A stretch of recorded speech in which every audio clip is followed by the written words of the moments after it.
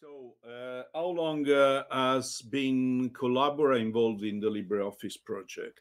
Well, it's a really good question. Of course, Collabora sort of has been around for 8 years now, doing great things on LibreOffice. But I mean, we founded LibreOffice together, as you know, Italo. So I think we've been involved for a long time, and many of my team came from SUSE, were spun out and helped form Collabora to help sustain and drive LibreOffice. So Collabora productivity, I should mention.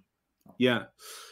Which are Collabora main objectives for sponsoring the LibreOffice conference? Yeah, so great question. I mean, I think really I often go just to meet the people and understand what's going on. Of course, to celebrate another year of achievement, I think is always good.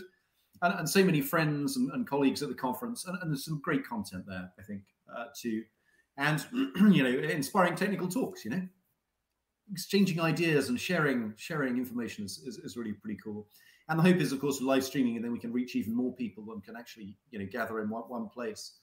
So yeah, and we just love to show off the value of supported versions of LibreOffice, particularly Collabora Office, and the value then for people wanting to migrate with actual real support and people caring about them deeply and answering their queries and questions and helping sort of smooth that transition and de-risk it for people. So we love to get that message out that we're that we can get those products out and benefit everyone, the community as we contribute back, Collabora obviously as we employ and grow, and the customers, they get just a much better experience, so they don't sort of hit roadblocks and stumbling blocks that hurt their migrations.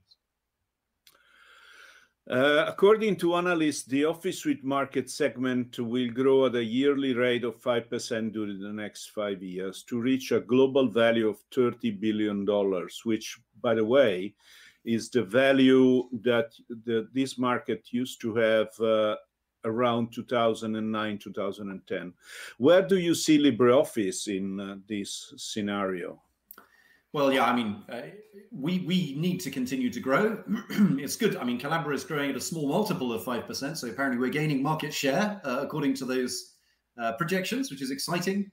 And, we have a great product already. So, I mean, I position, LibreOffice really, when I think about it in 5 years, not only as a PC product that you can use, but as a fantastic technology and a foundation for building productivity, document applications, anything, generating PDFs, doing invoicing, calculations, like there's so much richness in that technology underpinning. And I think that's what I'm most excited about, seeing that grow and spread into even more places. Since the launch of the LibreOffice project, the end of desktop productivity has been predicted several times, and actually even before, but the applications are still alive and it looks like growing again. Which is your opinion on the future of this market segment? Yeah, so I think that's the exciting thing about LibreOffice is really its maturity and its completeness. And you often get people sitting down and thinking, oh, it's easy to write a word processor, and it is easy to write a word processor.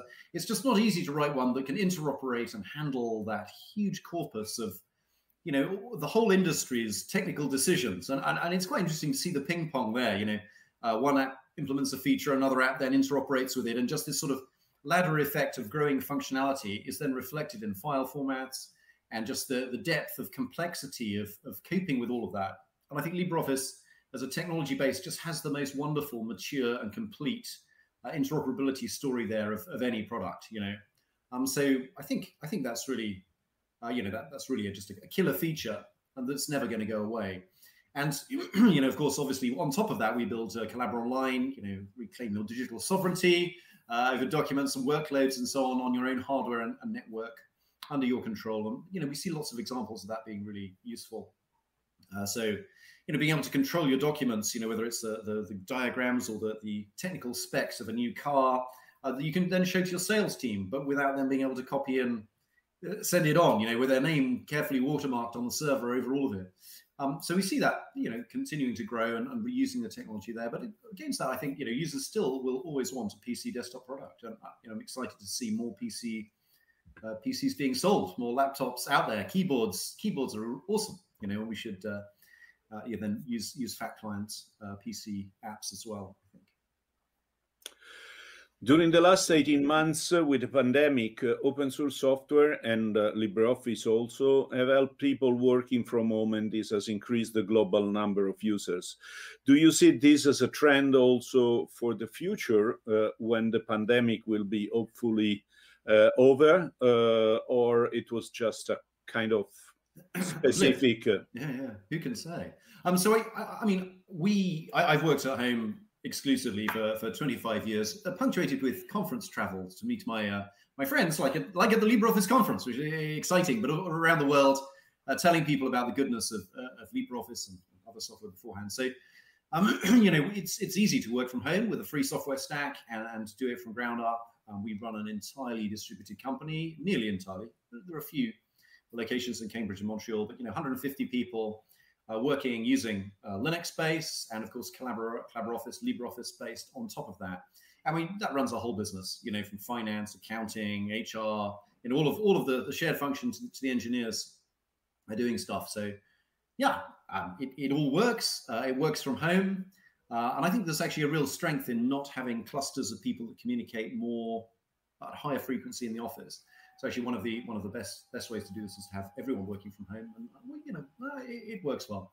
And yeah, but in that context, of course, there's also home PCs and people wanting an office suite, and so it's really thrilling to see LibreOffice being useful to people there, and all of our hard work being used and appreciated by more people. So I think that'll continue. People will work from home; they love it. It saves a fortune in commuting fees and loads of time and hassle. And you can be more productive in many ways. So I think everyone's going to work at home for some proportion of their life, unless it's a very manual task, I think. Which are the 3 best characteristics of LibreOffice that make the software stand out against the competition? Of course, if you have more than 3, it's okay, but just to summarize something that can stay in the mind of users or prospective users. Yeah, sure. So, I mean, I think one of our huge strengths is our community. It's an open source project. It has multiple vendors and a huge diversity of contributors from all around the globe. And that means that when I look through my career, I've been in many different companies, but my customers have had a continuity of support and services through some quite amazing industry upheavals, through Sun Microsystems arriving and disappearing, turning into Oracle, IBM, and Novell, Attachmate, Micro Focus, being spun out to Collabora. And those people still have the same excellent support and services that they've grown to expect and appreciate around the code base. So if you made a bet on it, it's not there at the whim of any one company or what choice you make now. And I think that makes it a very safe choice. No one can kill your software investment unilaterally, and the software just keeps improving as we see. So I think the open sourceness is probably my top. One of the things, of course, Collabora's mission is to drive open source. So I sort of tie my second thing there in terms of the power to drive your own destiny around that. You can choose your upgrade cycle. You can choose your UX. You can tweak it. I mean, we have customers who we've worked with closely have been quite difficult to deal with, probably because of their extremely directive attention to detail. We want your mobile phone version to have buttons that look exactly like this and do this, and we're not happy with this particular interaction, and we can fix all that. There's nothing that can't be fixed. I think that's really powerful, and you can't get that elsewhere. Really, it's amazingly powerful. And then I think thirdly, probably just this technology base, the LibreOffice technology, to build products on that, and the joy of being able to bundle and own this and put it into your own product is really incredibly powerful. So lots of people need an Office piece, and you can buy it in from somewhere else, or you can use someone else's web service, or you can try and reuse a Microsoft Office product in some strange way, but you're going to end up with lots of strange deployment problems with sort of API changes that you're not able to cope with, and that are forced onto you by the exigencies of that. And of course, in terms of licensing, it's complicated. So I think having that base with Collabora Online, we've got something like 50+ million Docker image downloads everywhere. They're driving that collaborative document editing, getting it embedded everywhere from CERN, I guess, to probe the mysteries of the universe, to these business users, sort of file sync and share needs. Moodle, it's there for people with their homework assignments for their students. And I think open source really is, is the payload, control of your destiny, and collaboration with others around your documents. I think LibreOffice delivers that, and Collabora is thrilled to be part of that story and to produce products based on the technology and to sponsor the conference. So I encourage you, come and see what we're up to. Okay. Thank you, Mike.